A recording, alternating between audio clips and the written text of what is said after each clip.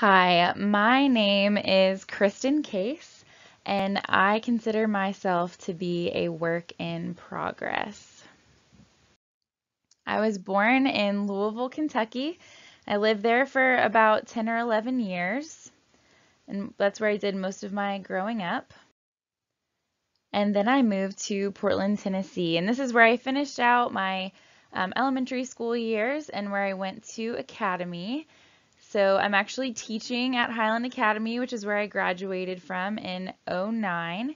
And beyond just teaching, I like to get involved in a lot of the extra stuff there. So you can see I dressed up as Belle for our fall festival.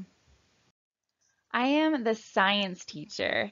So I teach earth science for the freshmen, biology for the sophomores, chemistry for the juniors, anatomy and physiology for the seniors. And besides that, I'm also the essay sponsor. So I get to be involved in a lot of school activities that happen outside of the classroom. So there are a few challenges that I face when it comes to planning curriculum. The first one is that I am new to classroom teaching. I just finished my second year.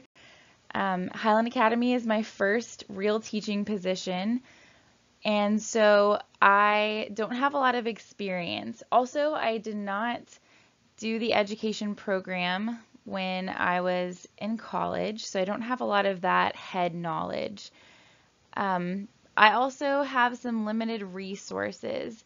They're not too bad, but if you don't plan ahead and have good time management, it's hard to put those resources to good use.